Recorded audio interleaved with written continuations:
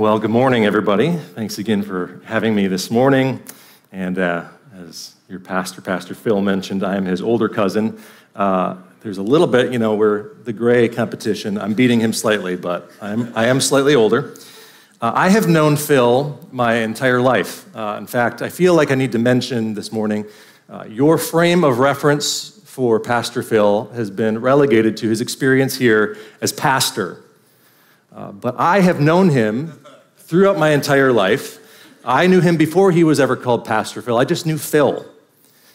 And I feel like, knowing you since you were a boy, I just feel like to begin, I want to describe him to you just for a moment from my experience growing up.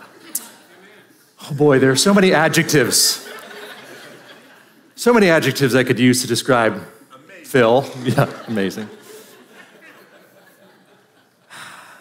Let's just say he was active. I think that's a good way to describe him this morning. He was very active. That's a little more politically correct. That's probably better than to say he was slightly wild, right? Active? We'll stick with that. Active.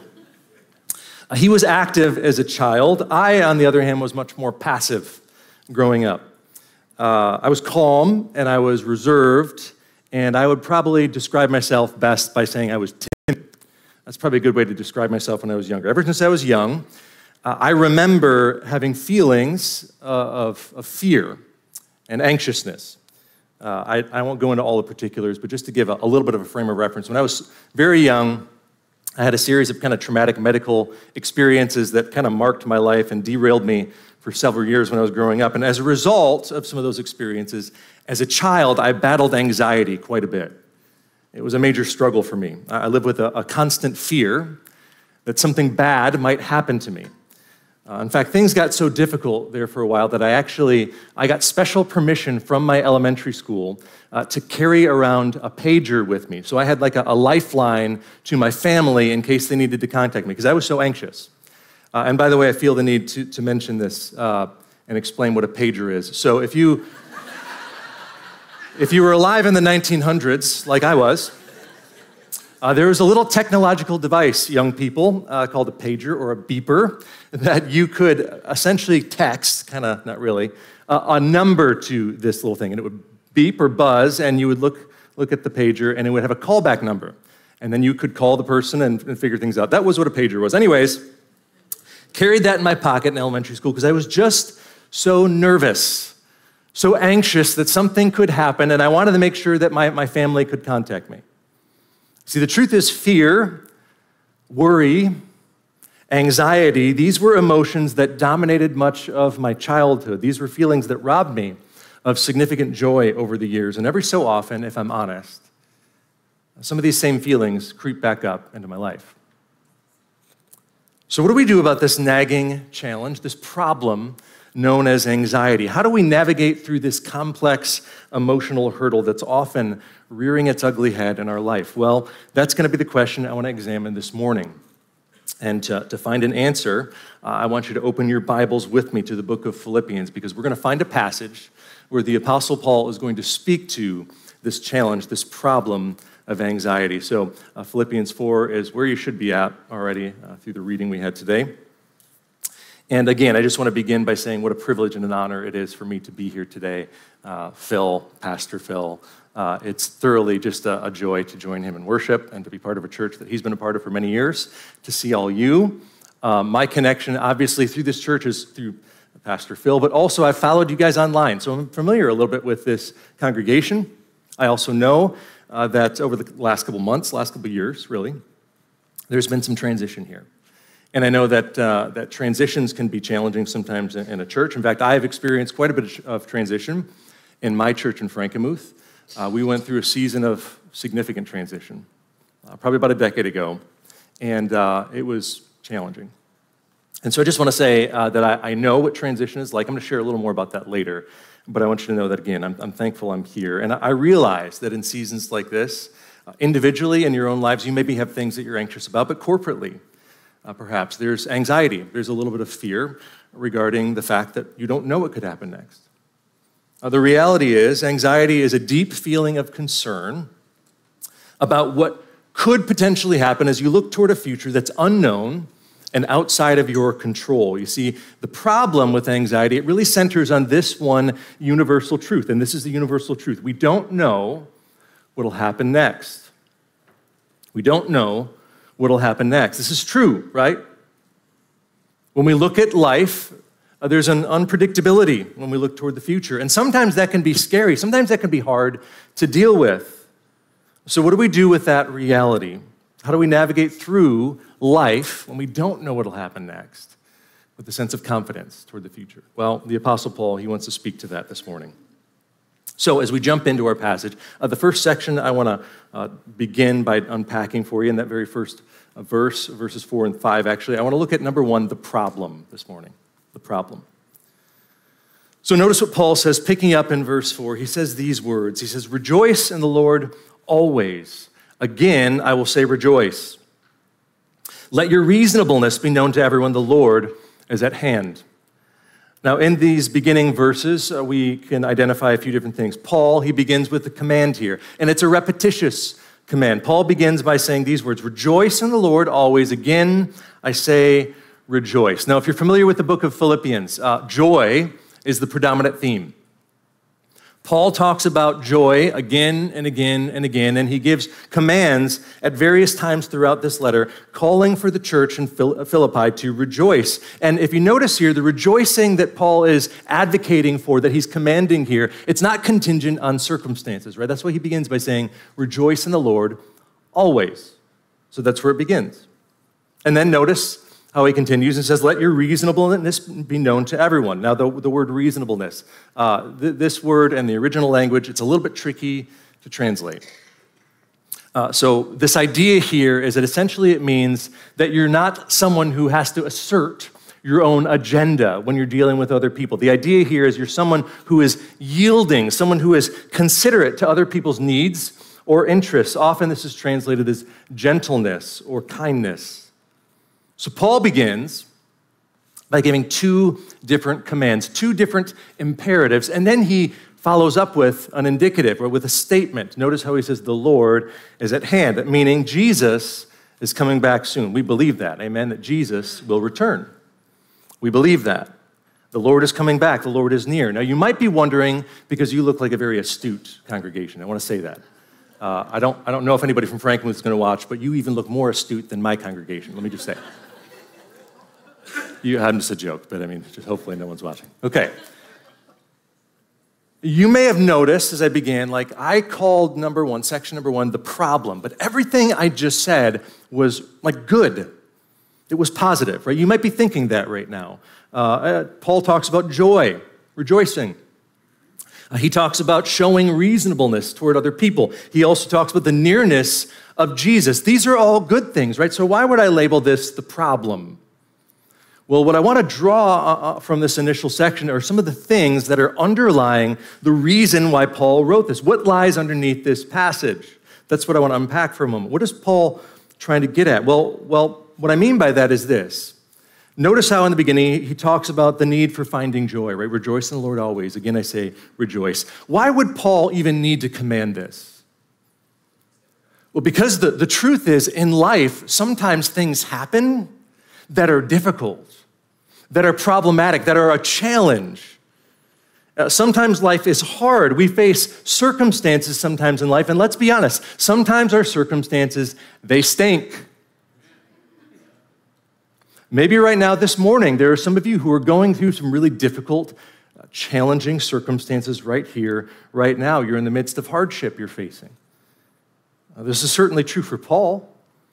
Paul, who wrote this letter to a church in Philippi, he actually wrote this while he was under house arrest in Rome.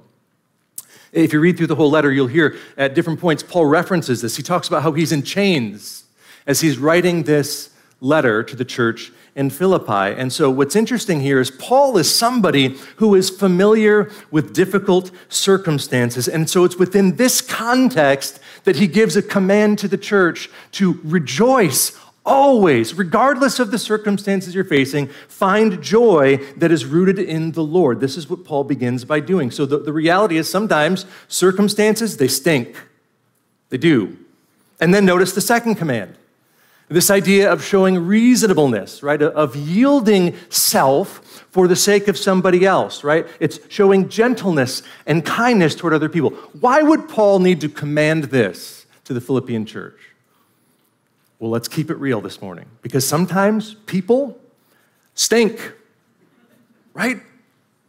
Sometimes when we navigate through life, we have to deal with difficult people, and sometimes that's hard to navigate, and this is why Paul is commanding the church to respond to certain people in this way, showing reasonableness, showing gentleness, showing kindness. And just a heads up, so you can kind of see this for yourself, in that passage, if you go a little further up in chapter 4, notice how Paul begins this chapter. He is speaking specifically to a group of people, and there are two people he draws reference to, two ladies in the church who were having some sort of fight, some sort of conflict. They were bickering, right? They couldn't get along. They just kept squabbling. Euodia and Syntyche, their names are. And so within this context, shortly after, Paul issues this command, right, to show reasonableness, because the reality is people stink.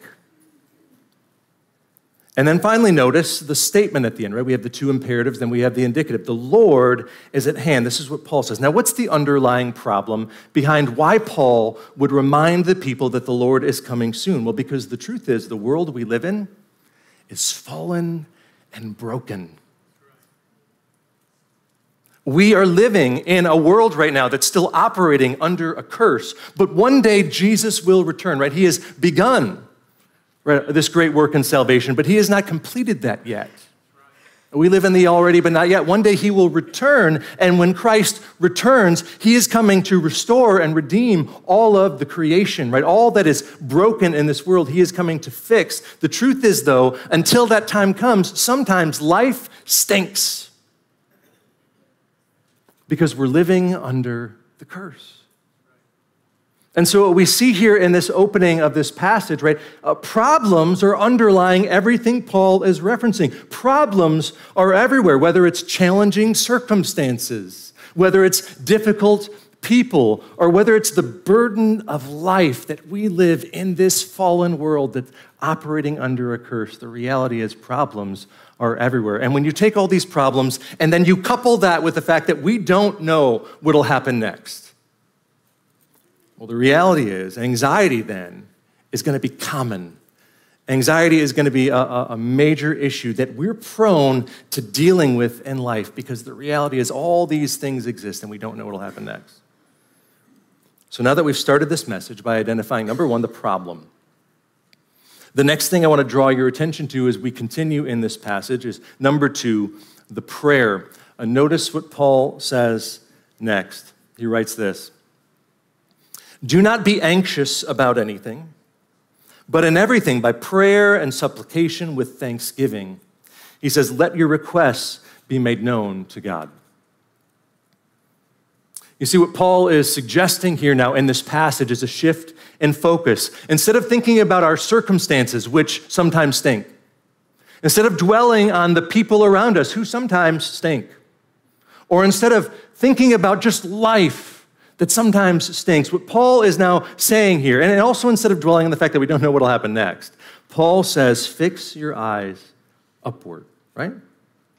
Paul says, don't dwell on the stuff that's right in front of you. Don't even dwell on the stuff that you think could pop up down the road. No, fix your eyes heavenward. What Paul is advocating here is for prayer. Why?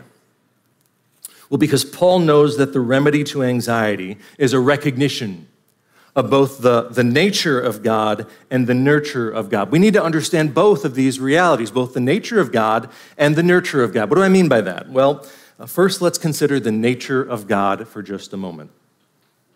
According to Scripture in the songs we just sang, right, God is sovereign. But he is both sovereign and he is good. This is part of his nature. The sovereignty of God means that he is in complete control of everything that happens in this universe. Because God is omnipotent, he's all-powerful. Because God is omniscient, he's all-knowing. Because God is omnipresent, right? He's everywhere. Because God is immutable, he never changes. We can have confidence in the fact that God is always sovereignly in control of everything that happens. He governs the cosmos. He is the sovereign one who always carries out the full counsel of his will. Over the past couple weeks, if you've noticed, looking into the heavens, we've seen some pretty remarkable things over the past couple months, haven't we? Think about this just for a moment. We had an eclipse in April. Pretty incredible to witness that, wasn't it?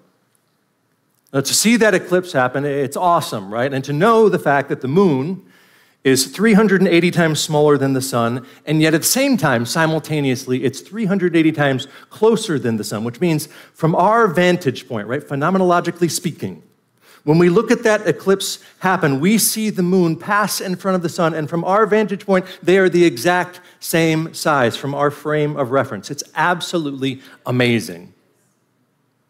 And then, just a couple weeks ago, right, we had the Aurora Borealis, the Northern Lights. I'm in Frankenmuth. I'm not that far from here, so I know you guys got to experience some of that too, right? Awesome.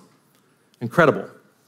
To know that a hyperactive sunspot sent a coronal mass ejection toward the Earth, resulting in a severe geomagnetic storm, which produced disturbances in the particles of the plasma outside of the Earth, right, in the atmosphere, right? And to see then, because of that, the dancing colors in the sky. Absolutely incredible. But listen, this is not just science. This is not just astronomy. This is God. Right? This is his handiwork that we get to witness. We get to see. This is God at work. He holds everything together in the cosmos, in the universe, perfectly. He is totally in control because he is sovereign. He is a sovereign God. But not only is he sovereign, he's also good. This is a fundamental attribute of who God is. It's part of his nature. And we must understand, this is vitally important, that we understand both aspects of the sovereignty of God and of the goodness of God. Because if either of those two get out of whack, we have problems, don't we? Think about this just for a moment. If God is sovereign, but he is not good, we're in a tight spot, aren't we? Because that means that God is an evil tyrant if he is sovereign and not good. And yet, if we would affirm that God is good, but he is not sovereign, we're also in some trouble, right? Because in that case, he's a friendly rice cake. That's who God would be, right? Really, really friendly, really good, no power. We do not serve a God who is either of those things. He is both sovereign and he is good. This is part of what Scripture teaches about the very nature of God. We need to recognize this. But not only do we need to recognize the nature of who God is, we also need to recognize the nurture of God. Remember in the Sermon on the Mount, if you're familiar with that passage, right? You're moving through Matthew. You've already hit Matthew 5 and 6, 7. Great. So you're familiar. Jesus goes up on the mountainside, right? And if you notice what precedes that passage, very interesting. There's a group of people who are disenfranchised and struggling with life, and they kind of navigate toward there. They're following Jesus around because of all the miracles and healings. And so they're there, they're present. Even though he's speaking to the disciples, they're there, hearing Jesus speak in this Sermon on the Mount. These are people, so just to give you some context, who are struggling and suffering with all kinds of challenges. In fact, these are people, right, they're in the region of Galilee. They're not in a large major city, and so the reality is all these people are living below the poverty line who've gathered together to listen to Jesus share this message. These are people who are struggling with basic needs for survival. To put food on the table, they're struggling with that. These are people who are struggling to clothe their children, and within this context, right, this is the idea. These people are anxious about many things, but Jesus, in the midst of this, he begins talking about the flowers and the birds. Jesus says, if God feeds the birds, which are of little value in life, if God clothes the flowers of the field, which grow up quickly and then die off, how much more will he care for you? That's what Jesus says. You see, the truth is, God actually cares about us. He cares about me, and he cares about you, your life, your situation. God actually cares. When you're struggling, when you're suffering, when you're dealing with difficult things in life, when it seems as if nobody cares, God always cares. Amen. We have a loving, caring God. He loves you. In fact, he loves you so much that he was willing to send his one and only Son, Jesus Christ, to come and take your place and my place on a cross, to endure the agony of brutal death, crucifixion. That's the whole reason why Jesus came. It was to rescue us from sin and death by dying on the cross in our place and then rising from the dead to reconcile us to a holy God by grace and through faith. I hope that you're believing that this morning. This is what Jesus has done for us. This is the gospel. This is the good news of what Christ has accomplished. And so because of what Jesus did, now we're part of God's family. We get to be called the children of God because he is our Father now by faith in Jesus.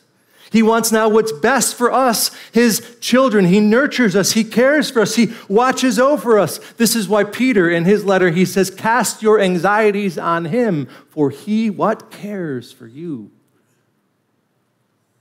In the church, we can say this. That we have a God who actually cares about us. He cares about what's going on in your life and in my life. I want to assure you that he cares what's going on in this church as well. So in this passage, Paul encourages the church of Philippi not to be anxious about stuff, but instead to fix their eyes heavenward, to remember both the nature of God and the nurture of God. God is sovereign, and he is good, and he cares for us. This is the reality. And if this is true, then as Paul says, we can make our requests known to him. We can pray about the stuff that's going on in our life that naturally would produce anxiety or concern. We can take our fears and anxieties and cast them over to the Lord. This is what Paul advocates for. And so now that we've seen, number one, the problem, and now that we've looked at number two, the prayer, the third and final section I want to draw your attention to is the promise. Number three, the promise. The promise. We're going to turn to verse 7, but as I do this, I want to just remind you that instead of resorting to feelings of anxiety, what Paul is encouraging us to do is to pray, to make our requests known to God, to identify exactly those things in our lives that would elicit fear or worry or apprehension, and to give those things over to the Lord. And Paul says that when we do this, when in faith we're able to turn those issues over to the Lord that would produce anxiety in our life, what is the result? Well, here's the promise that we're given. Verse 7, and the peace of God, which surpasses all understanding, will guard your hearts and your minds in Christ Jesus. You see, this is a promise. It's a promise of peace. A promise of peace. Now, I want to clarify something very important. The promise here is not centered on the result of our praying. This is important to understand. God is not a magic genie. You don't rub the lamp, right? And all of a sudden God pops out and gives you everything you want. He doesn't grant all our wishes, all our desires. That's not how it works. He's not going to guarantee that you're never going to suffer or struggle or face hardship. That's not the way God operates. Prayer is not about eliminating every issue we face, because at the end of the day, we live on this side of heaven and we're going to still suffer and struggle. In fact, if you're a follower of Jesus, expect suffering. That's what Jesus says. But if he suffered for us as followers of Christ, we are going to experience many of the same struggles in life. This is the reality. So the promise of peace here, it's not contingent on the product of our prayer. It's centered on the process of our prayers. Let me explain it this way. You see, when we release our biggest burdens and fears to the Lord, when we give those things that cause anxiety over to the Lord, the result of that kind of faith, that kind of praying, it produces in us peace. And it's a peace that's beyond our ability to fully comprehend, because we can't manufacture it. We can't create it. This is why we see it's a peace that's higher and greater. It's the peace of God. The peace of God that we're given. So the idea here is when we understand both the nature and nurture of God, and then when we turn over all those things over to the Lord in faith, believing and trusting that God can handle the things that we can't. The result of that prayer, what that process of prayer looks like, it results in peace. And peace is the antonym to anxiety. So let me ask you some questions this morning. What are you anxious about this morning? I want you to take an honest inventory of your life, search your heart, and just meditate on what are those things right now in your life that are nagging, that are keeping you up at night, that are burdensome, worrisome. Maybe it's something going on in your marriage right now. Maybe you're facing some turbulent times in that relationship and things aren't going so well and you're looking toward the future and you don't have a whole lot of confidence. You don't know what's going to happen next. It's causing anxiety. Or maybe the source of your anxiety is something else. Maybe it's centered on your career. Maybe there's some instability at work right now. You don't know how long you're going to be able to hang on, or maybe you're searching for a career and it's difficult. For others, perhaps your source of anxiety, it centers on issues with a family member. Maybe it's something with your kids. Or for others, maybe it's financial struggles. Or there are some of you who just look around the world and you think about how crazy things are in the world, and that just produces in your mind and heart just this anxious feeling because you don't know what's going to happen.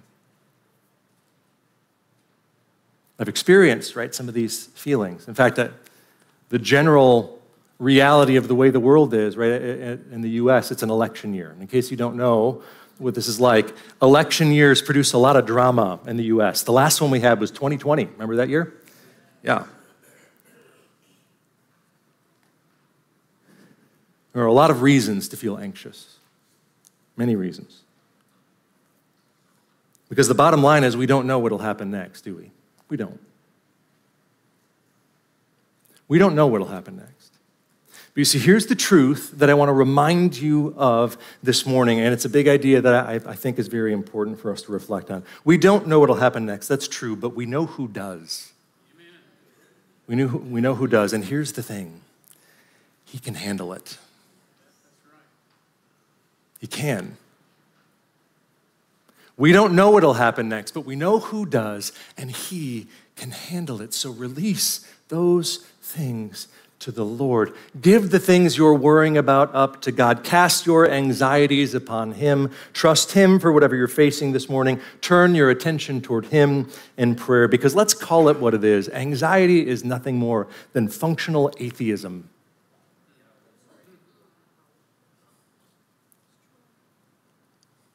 Because the reality is, if God does not reign, anxiety will. If God does not reign, anxiety will. But if there is a God, and if he is sovereign, and if he is good, and if he cares about you, then why not just let him worry about it? Let him worry about it. Let him take those burdens that you're facing, give it over to the Lord in prayer. And that way, through that kind of faith, you can experience his perfect peace. As I prepare to wrap up, I just want to share one more thing briefly I mentioned at the beginning. In my church, it was less than a decade ago that we were still dealing with, in fact, it was over a decade ago that it all started. We had transitions and challenges. I've been at the church now, Frankenmuth Bible Church, for 13 years, and I've seen significant turmoil in our church. And during those seasons of transition, there was a lot that was going on. I was burdened. I was worrisome for our church. I was fearful. And kind of through some of that process, while there were still transitions happening, I remember a situation once where I was in my car, and I was driving. My children were much younger then. They were in the car, and my oldest son was probably about 6 years old at the time, and he said something to his little brother, Judah, that shocked me, absolutely shocked me. He shouted out, "There is no God, Judah." Now, when I was in the car there, at first I thought, wait, what? I know the statistics. My wife knows the statistics, right? If you raise children as a pastor, there are times, statistically speaking, where that experience can become something that makes a child jaded, right? Because, just keeping it real with you, right? My kids see me, Pastor Joe, on Sunday morning, standing on a platform preaching, and then they see the very same person behind closed doors acting ways that sometimes aren't very pastoral. Let's just be honest. I'm a broken person. I'm a sinner in need of grace, always. And so growing up in a pastor's home, I know the statistics, right? There are times where children end up becoming jaded at all that they see, and they begin to walk away from the church and perhaps walk away from Christ and pursue a life apart from God. And so I know that can happen, but quite honestly, I never expected it to happen so early. 6 years old? I thought, there's no way I heard that right. No way I heard that right. But then, again, he shouted much more clearly and louder. There is no God, Judah. Well, now I knew I wasn't hearing things. I was burdened in this moment at what was going on in my son's, 6-year-old son's mind and heart. And so I took a moment to compose myself. And I simply asked a question. I said, Hudson, buddy, what are you talking about? Why are you telling your brother there is no God? And I remember looking through the rear view as I'm driving, and I see his face. Tears are streaming down his face. I can see he's burdened. He's troubled by something. And he lifts his eyes, and we make eye contact. And he begins to speak. And he says, Dad, we keep playing rock, paper, scissors. And every time I say rock, paper, scissors, shoot, Judah holds up a triangle and says, God. And then he says, God can defeat anything. And Hudson said, Dad, it's just not fair. It's not fair. There is no God. There is no God and rock, paper, scissors, right? And he starts sobbing. Whew. My son is not an atheist, right?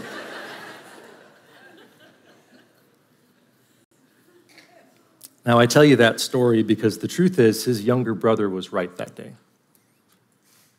God can defeat anything. He can. I have seen it with my own 2 eyes. I've seen it in my church.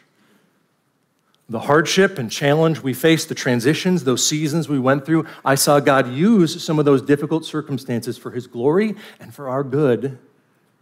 And he sovereignly used difficult circumstances and helped navigate through those in our church. And those seasons of trial and challenge, God ultimately used those to produce a renewed fruitfulness in the life of our church. God used hardship from the past as a means of blessing and growth and transformation in our body today. And so I want to encourage you in this church.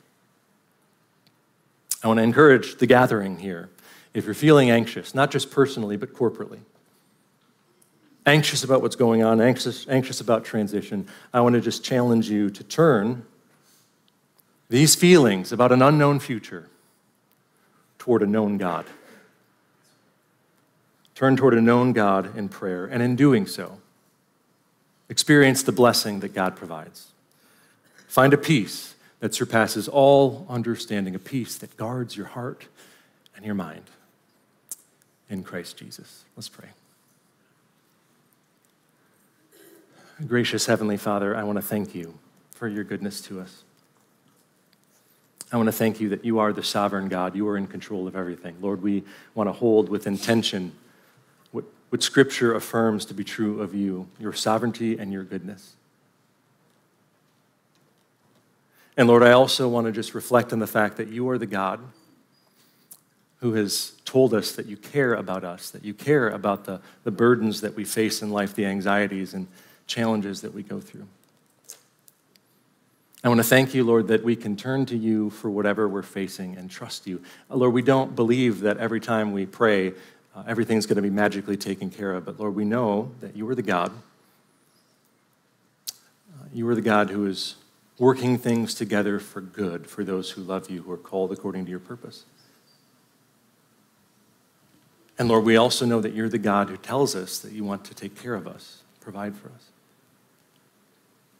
And so, Lord, I just pray right now for this church and for the people in this room and for myself, because I need to hear this just as much, that you are a trustworthy God, that we can rely on you for our greatest burdens. Lord, we know that the greatest of all burdens has already been defeated. It's the burden of sin. Jesus vanquished sin for us so that we could experience sonship, relationship with you. And so, Lord, I pray that you would help us to live as your children, lives filled with faith, filled with hope in who you are and what you will do. We love you. We thank you. We want to praise you. Again, for your glory and for the good of your people, we pray. Amen.